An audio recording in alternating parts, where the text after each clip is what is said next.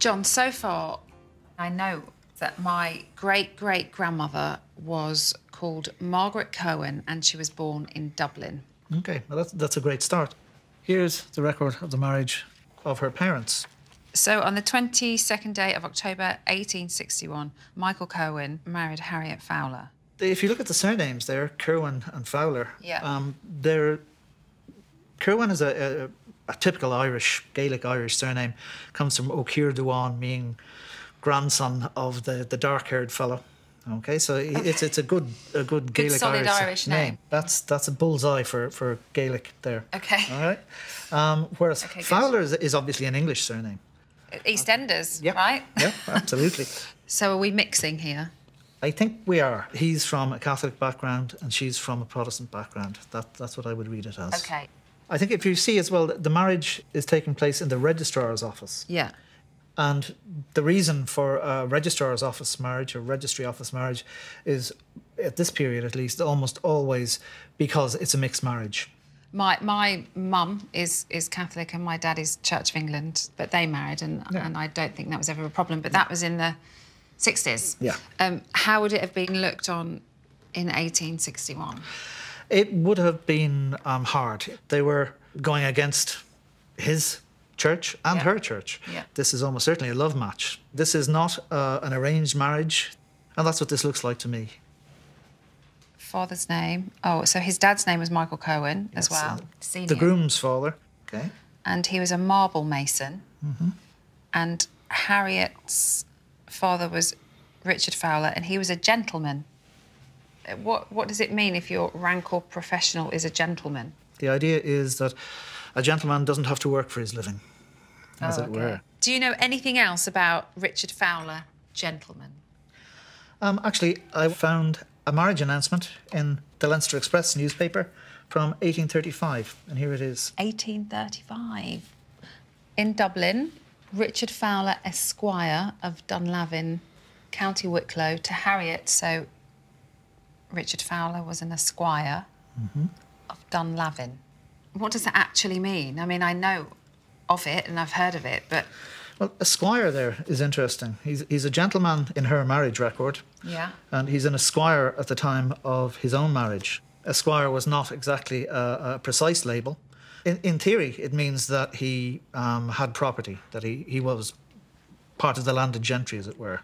So do you know what type of land he had, or how much or how little? I found something here in the Registry of Deeds. I have uncovered marriage articles of Richard's parents.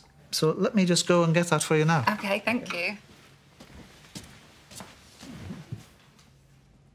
These books are absolutely incredible. So, terrified to go anywhere near them. This book is probably 250 years old, maybe a bit more.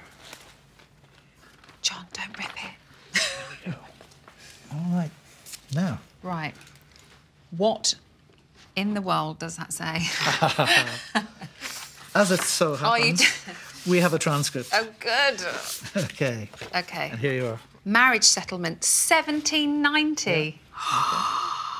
Made it to 1700, yay. What is a marriage settlement? It's an agreement made between two parties, two families, who are going to marry into each other. OK. It's made between, you can see Richard Fowler. Yeah. That's Richard Fowler Senior. Yeah. Richard Fowler and Abigail Fowler, formerly Alcock. So these are my five-time great-grandparents. Great-grandparents.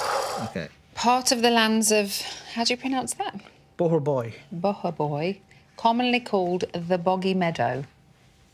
Was it really boggy? I would imagine probably was. Got to get its name from somewhere, right?